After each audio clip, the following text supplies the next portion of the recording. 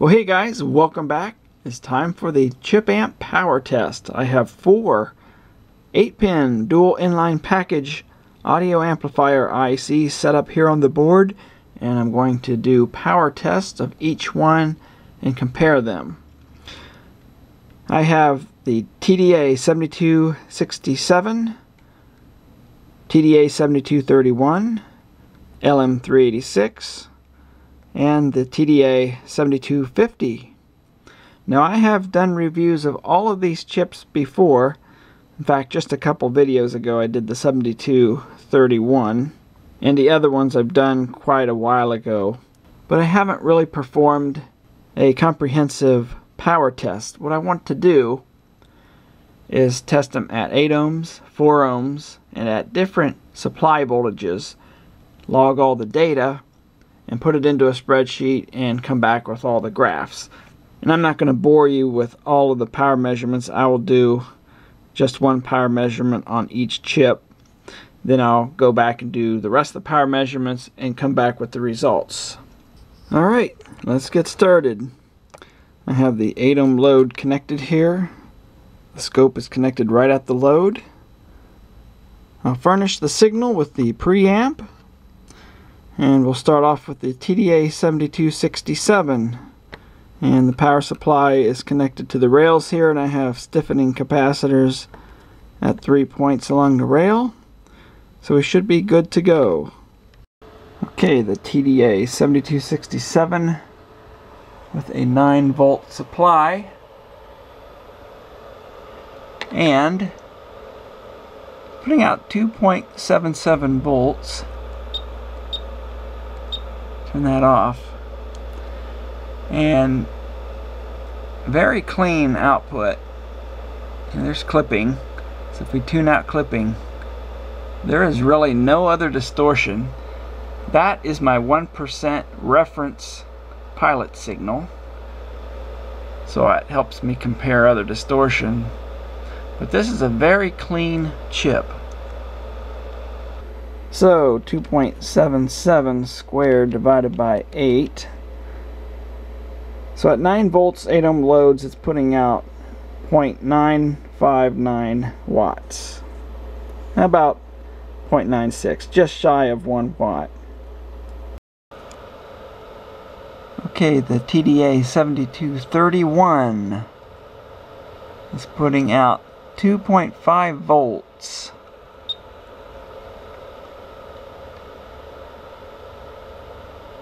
That's clipping.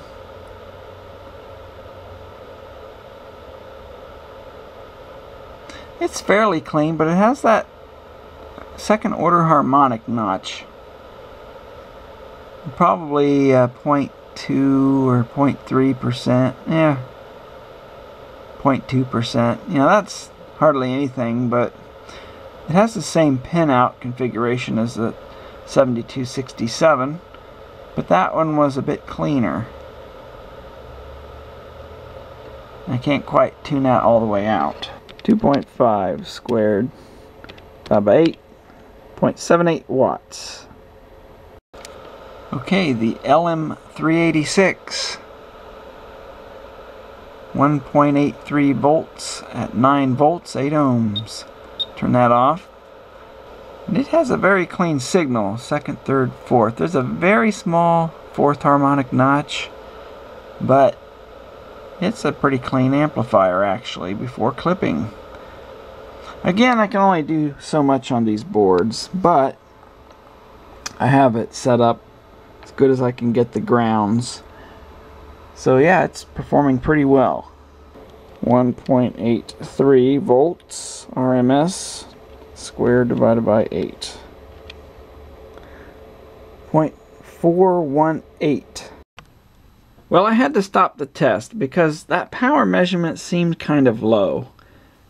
0.4 watts, it should be doing better than that. So I looked at the chip and it said LM386 N-4.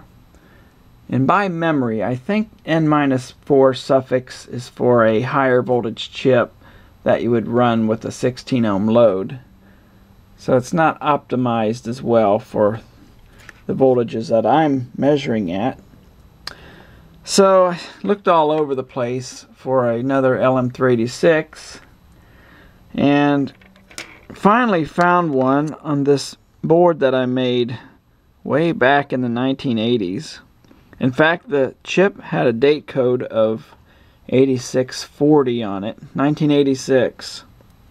So I desoldered it from this board and popped it in here, and we'll see what it is. It's an N-1 suffix, so I think that would work. Probably should consult the data sheet, but really that's the only other chip I have to test with, and we'll see if we can get better power from it. Well, I guess that was somewhat of a fruitless task. We did do it a little bit better. Got 4.7 watts, but I thought we would get over half a watt at least. Well, anyway, I will continue measuring. Here's the TDA7052. It's actually a bridge amp, and we're running at 6 volts. Because of the thermal dissipation and current limits, I really can't run this at 9 volts. So with the 8 ohm load, we're getting 2.58 volts RMS, which comes out to 0.83 watts at 6 volts. So that's going to be a lot better than the other ICs. But again, it's a bridge type output, so it's going to put out more power than the others. Okay, I'll go ahead and continue taking measurements, and I will come back with all of the results. I'm back with the results. I made some graphs, and I have some numbers which I will reveal momentarily. This here is the 4 ohm measurements. Up here are the 8 ohm measurements. X-axis is the supply voltage. Y-axis is the output power. So you can see here the TDA7052, because it is a bridge amplifier, it has much higher output than the other chip amps at lower supply voltages. Now, due to the thermal and current limitations of the 7052, you really can't run that at higher supply voltages with a load. But you can see the other chips can put out much more output because they will run at much higher supply voltages. So you can see here that the 7052 can put out the same output running at only 7.5 volts than the other chip amps running at 12 volts. So you can see the benefit there if you have limited supply voltage. And of course that's at 8 ohm loads. I guess the disappointment here would be the LM386. It kind of lags behind, especially when you get above 6 volts. It starts lagging behind the other ICs. And that's really true at 4 ohm loads. The LM386 is just not meant for 4 ohm loads. And here is the actual data. Ignore this over here. These numbers are the RMS voltage I had to put into the spreadsheet to have it calculate the wattages for me. So this row here is the IC chip numbers. This column is the supply voltage. This is the 8 ohm data set. This is the 4 ohm data set. Because of the power dissipation limitations and current limits of these ICs, there's no data at 12 and 15 volts on the 4 ohm set. And that also applies to the 7052A IC. There's not as much data for it because I can't use higher voltages on that IC without exceeding its thermal and current limitations. One interesting thing of the LM386, notice at 9 volts 8 ohm loads it put out 0.48 watts, but the 7267 pretty much doubled that. And if you go to 9 volts at 4 ohm loads, the LM386 really didn't put out much more output. The reason for that is it's just struggling to deliver current. It's beyond its capabilities. That's why I say that IC is not capable of using it with 4 ohms. Now you can use it at 4 ohms at lower voltages because there's not as much current, though you still are quite limited in its output.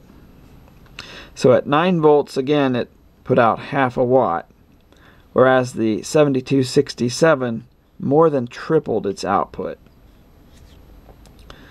And that's not even a bridge amplifier, so it's just limited in current. To be fair, the LM386 is an old chip. It was developed in the 70s. I consider it a first generation audio amplifier IC. The TDA7231, which kind of ran in the middle, is a second generation which came out in the late 80s.